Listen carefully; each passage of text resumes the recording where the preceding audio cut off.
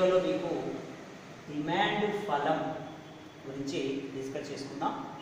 Demand ఫలం, the relationship in between demand and demand factors is called demand function. What's the demand function explains? Means the relationship in between demand and demand factors is called demand function. Here go to dx. Demand means to purchase the goods of the consumer. So demand, how many goods the consumer is ready to purchase, of which commodity? Commodity X. X means what is X good? Example good. Number of goods are there in the society. I take an X good means here the consumer is ready to purchase. Purchase means demand of commodity X. And PX, price of X. X good. We taken the X good. So that's why price of X good.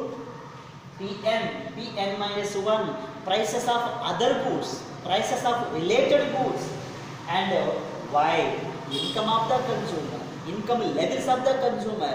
And T, taste of the consumer, preferences of the consumer, habits of the consumer. These 1, 2, 3, 4, these 4 are called factors. These 4 are called factors.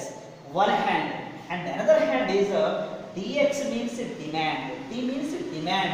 So now we are analyzing the relationship in between demand and demand factors is called demand function.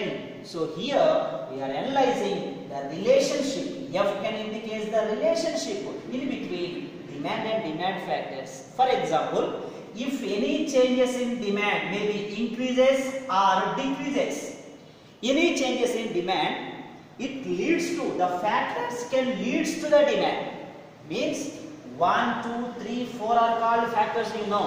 If any changes in factors, for example, if any changes in Px, if any changes in Pn minus 1, if any changes in Y, any changes in taste of the consumer, there is a changes in dx.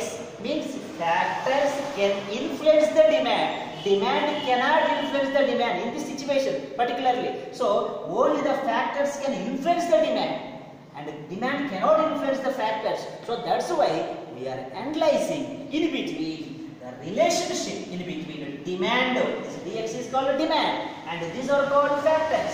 So these factors are called independent factors, and the dx is the dependent factors. Why? Because the dx is always depend on these factors. Means if any changes in factors, there is a changes in demand. So that's why always the dx is depend on these factors. So it is a dependent factor, and these are all independent factors. So here dx, the expand of the equation of the demand function. Dx, demand of commodity X, demand of commodity X.